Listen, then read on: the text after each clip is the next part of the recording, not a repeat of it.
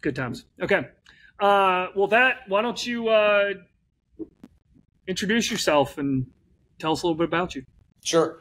So Thomas Cox, I own a main parent company called MealFit here in Birmingham that originally started out as a meal planning company. So 10 or 12 years ago, I was doing meal plans for people all over the world. And the way that came about was I just did it. I was working at a church. So the way back story is I coached college football for 10 years and really felt the Lord leading us out of that.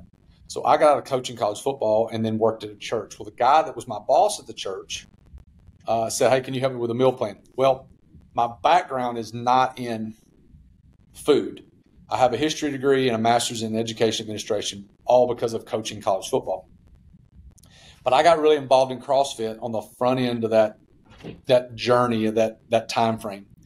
And so probably '08 got really involved with that and lived in Cookeville, Tennessee, which is really the mecca of CrossFit as far as, it's where Rich Froning is. And that's not where it started, but that's where it got big because of him and his gym, honestly. And so we were training partners for years and years. And then we obviously got to compete in the CrossFit Games on a team level. And so a lot of fun there. But when you get involved in CrossFit, they really force nutrition down your throat. So I learned about nutrition just from drinking from a fire hose standpoint. And then I helped my boss with a meal plan. Well, then he told his friend, it's just a domino effect for a minute. Let me go back. This is a time when you could not go online and get a meal plan for free. So I was charging for meal plans, and we had thousands of clients in 27 different countries. And you could go online now and get a meal plan for free. You couldn't do that 12 years ago. So I did that for a little bit. And then started working coaching hours again. My wife was very gracious about that. And so I stopped working at the church and started doing the meal planning, but I also started doing meal prep. So I was doing meal prep way before the HelloFresh and all the different shipping companies. So we did that for a little bit. And then we started catering. Well, I got out of the church, went on my own, didn't have a salary for the first time. That was really scary. Mm-hmm. And then we started catering. I had a 400 square foot barbecue joint that I was working out of, no heat, no air. It was great. And then we grew from there into another location in downtown Cookeville. So at that, I've always believed that you need three sources of revenue. So we were meal prep, we were catering, and then it was a restaurant. It was just lunch 5 days a week, but it was pretty good. We were pretty busy. And we grew that. And then we got called to Birmingham to do the food for Highlands College. So for us, what we do here in Birmingham now, we feed Highlands College. Mm-hmm. We have the meal prep service. We deliver to like 20 different gyms in Birmingham. And then also we do what I call business catering for meal prep for business, for like everyday businesses. So it's drop food off at your office, things like that. Mm-hmm. In 2019, we started a company called Table and Thyme, and I always credit Alice Head for this. Alice Head worked for Paula Deen, and then she worked for Southern Living, and she's been in the high-end hospitality world forever. She's really was a great mentor, but also just a very, very wise lady as far as all those intricacies concerned. We were having a conversation one day, and she said, "You need to change your name." And I was like, "MealFit is the perfect name for healthy catering and meal prep. It's perfect." Right. And she said, "We'll start another company." So I sat on that for a year, and then I started Table and Thyme in late 2019. And Ari Hicks over at Hobson Ray helped me develop the brand. And I explain it this way all the time. You've got a Lexus and you've got a Toyota. And in all reality, they're the same car. Mm-hmm. But one has a lot more fancy features than the other one. There's also a different price point. Yep. So with Table and Thyme, it is a lot more service. MealFit, I'm coming to your office. I drop the food off. I say, "Do you need anything?" And I leave. Everything's disposable. It's very clean. It's great food. It's just not next level service as far as just like having people there, passing apps, heated Schaefer's, white tablecloths, things like that. Yeah. So we started Table and Thyme in 2019. It's been our number one driver as far as dollar amount of revenue every year the last, I guess, would be 3 years. So I've enjoyed it. It's been a lot of fun. It's been a lot of fun. And the hospitality and food industry I love it. I love what we do in the hospitality and food industry because it's not restaurants. I am not a huge fan of restaurants. I love going to them, but I don't want to own one. And I say all that to say, everything I cook, it's already paid for before I cook it. Mm-hmm. Whereas at a restaurant, you have to buy those things and hope that Gail comes to eat at my restaurant. And it's risky. It's really risky. I've worked in a ton of restaurants, and so I have some restaurant experience. And it's funny. Anytime I go to a restaurant and I see a big menu, I start to, I'm like, how do they deal with food costs and with food just dying when you've got this huge, list of things that you're trying to serve people that are, that are different from each other too, right? I mean, I'm sure the food waste is huge in a restaurant. Huge. Can't imagine what it is. So yeah, and I'm with you. I don't want to imagine what it is. I don't want to ever have to do that. So yeah. So when you and I worked together a little bit, you were working on developing the catering part of MealFit. How has that been going the last 12 months or so? I've learned that is a relationship business, that it is a thing where you have to do a good job, number one, which is in every business. You have to do a good job, number one, and you have to it's a repeat business thing. So I've got to get in relationship with people and then get them to continue to use us on a regular basis. That's the main thing. So it's finding those people, finding those like pharmaceutical reps or business admins that are doing lunch every day at their office or every three days or whatever. And I got to get to know them. The thing that I push back against is I'm not Taco Mama, Jim and Nick's, Tzatziki's that you see on every corner in Birmingham. So I'm not a restaurant, and I'm super thankful for that. But that is a little bit of a drawback because I am not top of mind. But when you use us, it's a lot. We make life easier. And I want Susie, the pharma rep, or Susie, the admin, or Johnny, the whoever, to send a text to me or my team and say, Thursday, 11:30, 45 people, this address. Thumbs up, done. And that's the goal for what we do, is to make it as easy as possible on people. Yeah. No, planning events and food is a challenge, right? And sure. Even if you do it all the time, it's work. It's a lot of work planning any kind of event.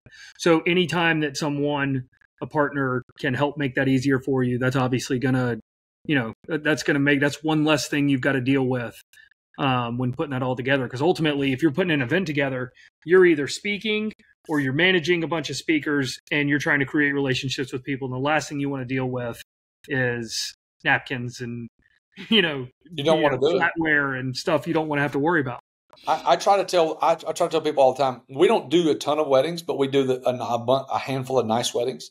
My goal with those, so there's a wedding planner and then there's an event planner, a corporate event planner. Those are the two big people that we deal with a lot. It's great to deal with them because they know what they want 90% of the time. And if you can build relationships with people that trust you, it makes your life easier because they'll give it to you and let you run with it. But it also is a situation where I am making their life easier because they are trusting me to do whatever service they've hired us to do. And that's a wonderful feeling to know that I am helping them, but also they trust us. Yeah, for sure. So talk to me a little bit about what the next, 12 to 24 months looks like for you guys. What's the growth strategy? So the growth strategy for MealFit and Table and Thyme are obviously the biggest. Let me say this. Let me go back. I am not concerned with 300%, 500% growth. I know that is possible, but I also know that I would rather grow slow and steady as opposed to just like super fast and get out of control. Because when things get out of control, you have a tendency to have more blind spots. I want to try to avoid those blind spots as much as possible.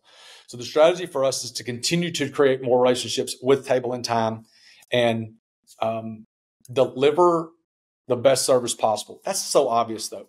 But I'll say this. This sounds really silly, Gail. The number one thing that helps us in getting business and growing is calling people back. And that sounds so silly. I did a video about calling back. Just call people back. Just pick up when someone calls and you don't answer, call people back. And I can't tell you how many people from the mortgage industry, from the construction industry, from the planning industry, they were all over the map, bro. And they were like, absolutely. If you just call, I can't tell you how many times I've heard, hey, I've called 4 caterers and you're the only one that's called us back. That's crazy, isn't it? It's crazy. It is absolutely crazy. But I've experienced it also. There's a company. It's so funny. We have a lake house at Weiss Lake in Northeast Alabama, and there's an extermination company that we have to, like get spraying for mosquitoes and things like that. They are unreal. Gail, they answer every time I call. They answer every time, and I'm just like, hey, thank you so much for answering the phone every time someone calls. And it's just like we hear it all the time. We hear it all the time. We'll try to be here. And that's crazy. The most basic bit of showing up is that people are like they're falling over themselves because you'll actually answer the phone. That's right. That's right. So that is number one. I think number two is we're trying to do just from a digital standpoint, trying to do more video content for people because people like video. It catches their eye. I'm not doing a ton of SEO. I'm doing some Facebook, some social media ads. But it's, we're not changing a whole lot. It's just continuing to get more customers and do a good job and get them to repeat and then telling their other friends. One of the things we did add though, is we started doing these fresh food vending machines. And I think we've got 9 of them right now and they're doing well. And I got to 9 of them and I've got a friend in Texas that's got 27 of them. And she's wonderful. It's this girl named Brittany, and she's just helped us so much. She's a little younger than I am, but she's really honestly been a mentor to me because she's really, really good in the space, and she's helped me a ton. So we've got these in Birmingham. We've got them at different offices. We've got them at a couple hospitals and things like that. So it's been really, really good. The biggest thing is finding a location that can make you money, have enough foot traffic to make you money. Because there's always someone in the crowd that wants something a little bit healthier than just vending foods. So it's been really good. I think at some point we might have even talked about something similar to that in a grocery store. Are grocery stores open to letting you put those in? They probably would be. I just think that I don't want to deal with all the other things in the grocery store. I think there's a high risk there. Mm-hmm. And so I'd rather be direct to consumer as far as that's concerned. I don't want to be a wholesaler at all because there's already not a ton of profit in food anyway. And so I'd rather be a direct to consumer as opposed to a wholesaler. And it just makes more sense for us to have different locations and vending in those locations. Yeah, no, that makes a ton of sense. I was thinking about it from the target market perspective of if someone's shopping at the grocery store, they're likely shopping for a healthier option than if they're going to, a fast food restaurant or even any kind of restaurant for that matter. But yeah, that does make a lot of sense. And obviously there's a whole lot more competition. And that's when I'm going to the grocery store, I'm trying to get something that's going to be a little bit better for me. A little bit better. Yep. Yeah.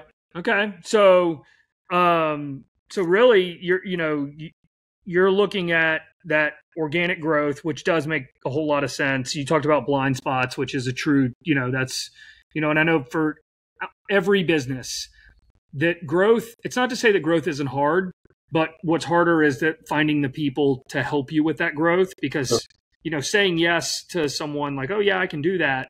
But then making sure you can deliver on all those things is important, as you move forward. So that all makes a whole lot of sense. I love the, obviously, video content. Social, has that been a driver for you guys? For Table and Thyme, yes. We have a forum that we're a lot of inbound because it's really hard to tell who's getting married. We're a lot inbound. And so when people say, we always have a forum that says, hey, how did you hear about us? It's 2 things. It's Google and Instagram. Yeah. Those are the two things. And so with what we do with Table and Thyme, it's really, really pretty. And I don't want to sound just, naive, but it looks good. We make the food look great.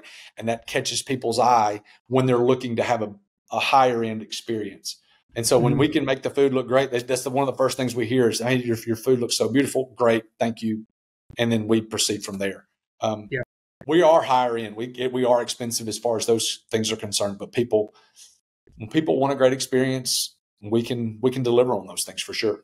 So, as far as is there anything else from a marketing or growth perspective that this kind of sounds like this is your foundation of what you're doing, but do you see anything next steps wise that you're like, I'm kind of thinking about doing this, or this might be an experiment that we're going to try? Is there anything new out there on the horizon that you're looking at?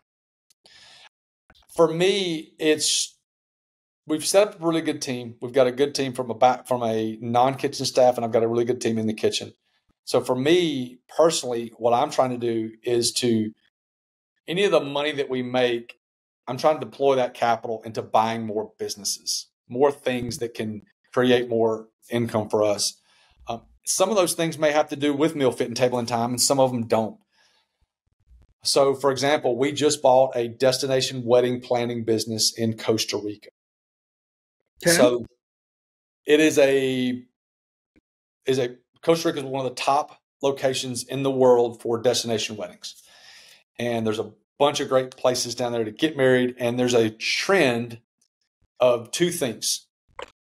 People are waiting to an older age to get married.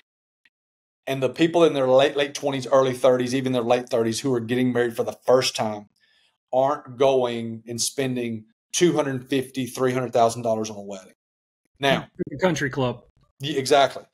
There is a huge group of people out there that are, and it sounds horrible, but that are going to spend that $150,000 to even $1 million on a wedding, which is astronomical.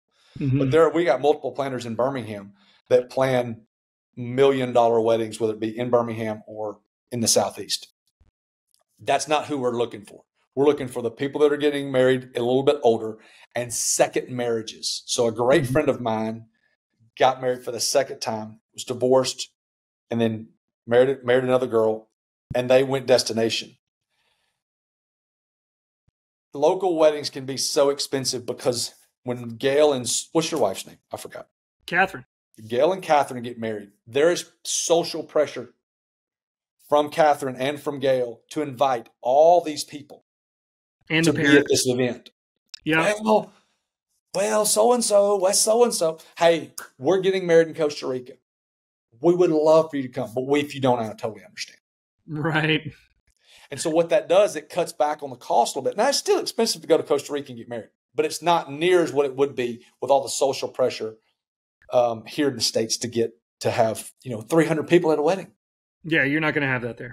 So, yeah. So we bought that. I've got a planner in place, and she does a wonderful job. And we've just bought it, and we're going down in a couple, 3 weeks to meet everybody and introduce ourselves as the new owners, because this business has been going for over 20 years. The lady that's running it is getting out. She wants to do more PR stuff. And crazy the thing is, the website, all the handle is weddingscostarrica.com. So that'll work. Yeah, that'll work. Pretty good. So how did you find it? I follow a girl on social media name's Cody Sanchez. And Cody's whole thing is, I hate to say it like this, but screw Wall Street. We need to get back to Main Street. So she is more of a proponent for people owning businesses and people shopping local and things like that. And she talked about it for years of, hey, there's millions of baby boomers retiring that have owned their own business that want to get out, but they just think they just have to shut their doors. Go buy the business, put something into it that they haven't been doing. I can't tell you how many business owners I've talked to in their 60s and 50s, 60s, and 70s said, we hadn't marketed in years. I spend $0 on marketing. Yeah. And they haven't grown astronomically over the years. Or, hey, we got all we want. I can't hear how many times I've heard, hey, we're as busy as we want to be, which is great. Yep. But what if you added some tech? What if you added some some more highly skilled people? What if you had some people that could help grow that thing? What could it be? Let's keep people in place. Let's keep existing workers in place if possible. Because a lot of times you have a small business owner that employs 5 families. I got 12 families down there that I employ. That's a lot of mouths that our business feeds. And so from that, I've been posting online like, hey, I'm looking for a business to buy. If you're wanting to retire, let me know. I'd love to have a conversation with you. And I've had 4 or 5 conversations. I've had a conversation with a lawn care guy. I've had a conversation with a lawn spray company. I've had a conversation with a construction guy. And this lady reached out and she said, hey, love to have a conversation with you. This is what I'm looking to do. And we just started going down the rabbit hole. And then I owner financed it with her. And we bought the business. So we are beyond excited about the possibility of this thing growing. That's awesome. So where's it based out of? It's based here. It's based where we are, but all the weddings happen in Costa Rica. So we put together all the travel, all the weddings, all the locations, because we're preferred vendors we're the preferred planner at some of those places. And then we put planners and vendors in place there, and then they show up and get married. It's extremely easy as far as just like, again, I get back to the same things. I want to make your life easier. And so we're planning those things for those people. They show up and we're in constant contact with our team. And it's a 1099 team. So it's vendors in Costa Rica that we pay to run the events or to be a part of these things. Okay. No, it's all. So our family just went down there for spring break. Oh, and cool. we were in Arnall and Tamarindo and I think you may or may not remember this. My wife owns a travel agency. Mm-hmm. And so that's right. Plug for Little Travel Mama. No doubt. Anyways, so she went and like toured a bunch of places and looked at a bunch of vendors, and we did stuff every day with a bunch of different tour operators, just checking stuff out, and had a big time there. So it's an awesome place to go. And that's why I was curious about the where's, when's, and why's. Yep. That's awesome, man. Congrats on that. Thanks. Yeah. Yeah. Okay. Well, I'll have to follow up with you on how that goes over the next few years, because that's going to be pretty interesting. All right, so we're gonna have a little fun here. We're gonna kind of ease in. We're gonna ease out of business and ease into what does Thomas do when he's not buying businesses and catering? It's really a boring answer, Gil. I don't have many hobbies. The biggest thing that I like to do is I'm either working with my family, my wife and kids, exercising, or reading. Those are the things that kind of take up my time, simply because I've got a 14, 11, and a 7-year-old, and I don't want to give up much of my time to do anything else other than to be with them or work. That's really the only things that I enjoy doing. So I'm not a golfer. Now, we like to travel. We're not huge travelers, but we like to travel as much as possible. And then also, I love watching my kids play sports. I got a daughter that plays volleyball and a son that plays basketball and football. And I love watching them. So that's a lot of fun for me. Yeah. I found that as my kids are getting older, that really, if you want to do something, you have to do something that they also can do with you. Sure. Right. Otherwise, I can't just go play golf by myself for 4 hours. That doesn't happen. Okay. Well, you said books. Tell me about books. What are you reading right now? Okay. So the first 6 months of this year, I read new stuff. The second 6 months of this year, I committed to reading old stuff that was great. Mm-hmm. So I got that from Alex Hormozy. He talks about, people brag about reading bunches of books. He said, find the 10, 15, 100 books that you think are great and fully digest and reread those and make sure you fully understand those. So one of the books I'm reading a handful of things. My favorite book is The Wealthy Gardener. It is absolutely wonderful. I've read it twice. It's great. The book I'm reading 2 things right now. I'm finishing up because we're a little bit over this book is bleeding in from the first 6 months, is a book called Magic Words. It's brand new, but it's a book called Magic Words. It's by the same guy, Jonah Berger, I think it's his name. He's really, really good. And then I'm also rereading Psychology of Money. So those are the things that are on my, now at night, I read something a little bit less learny. meaning like it's not teaching me something. And so I'm reading Cliff Sims' Den of Vipers. Okay. Cliff is a local guy and he's a wonderful human being. And he spent almost a little under 2 years in the White House with Donald Trump, and was one of his aides and one of his people. Right. I know and that. So name. I'm reading his book right now. So okay. So read or listen? Read. I mean, there are some things that I listen to, but for the most part, I read. I listen some. I don't listen to tons and tons of podcasts, but I do have a couple that I listen to. But for the most part, I'm a reader. Yeah. I wish we would have had Audible when I was in school. I would have done a lot better. So much more. Yeah. I can retain so much more when I listen. I can't. I'll listen to them fast, and then I'll typically go back and listen to them again. Gotcha. And that, because I get pieces out of it. And with most books I listen to, I get 3 to 5 concepts that are usable. In a 5 to 7 hour book. Yeah. And the rest of it is filler and whatever else. But these are all the 3 books you just talked about. I haven't read or listened in my case to any of those. As a parent and business owner, Wealthy Gardeners is a must read listen. It is. I don't know how well it'll listen. I just know that reading is wonderful. Okay. Perfect. All right. So do you remember the first car that you drove? The first car you had as a 16-year-old? Do you remember? Oh yeah, absolutely. I got my license in 1996, and I had this car until probably 2010. Okay. So it was a black 1995 black Monte Carlo Z34. I drove the snot out of that thing. It went from Birmingham to Atlanta. I moved from Atlanta to Raleigh, North Carolina, from Raleigh, North Carolina to Cookeville, Tennessee, and I drove it. I loved it. I just imagined the movie with Adam Sandler where he goes back to high school and he turns on Billy Squier and sits on the hood. Like That's right. You on that Monte Carlo. That's it. I loved it. I absolutely loved it. So, yep. I love it. That's awesome. All right. What was the first concert you ever went to? I went to a ton of concerts in high school and college.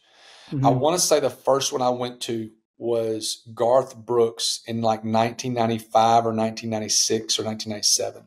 Right in the height. That's a hard act to follow. I've seen him twice, and he is by far the best performer I've ever seen in concert. I mean, I don't care. I've seen them all. I've seen so many different people, and it is by far the best. I want to say that was the first one I ever went to, other than like a concert at a church or something like that. Yeah, we're not talking about that. I meant like the first musical, big band thing you went to go see, even if it was in a small venue. Are you a big country guy? I mean, I like it okay. I'm not a big music guy, though, right now, Gail. I used to be a lot bigger into music. I'm really not a big music guy. Yeah. And so I don't listen to a ton of music, but I do enjoy Garth and those types of things. Okay. All right. Yeah. So if you could, I mean, this is now you're saying you're not a big music guy, but I'll ask you this question anyways. If you could go to any concert right now, any dead or alive, who would you go see? This is an honest answer. I would take my 14-year-old to Taylor Swift. That's a really good answer. That's what I would do. Because you can't get into that concert, can you? I mean, you can. It's cost you a lot, though. That's right. That's right.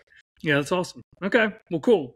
Well, Thomas, I really appreciate all your time today. Sure. This has been good. I've certainly learned a few new things about you that I didn't know before, and I did. I thought I knew a lot about you, but that's right. I got a bunch of new stuff. So I appreciate it, and we'll catch up soon, and hopefully hear more about how everything's going in Costa Rica. Perfect. Hey, thank you so much, Gil. I appreciate it.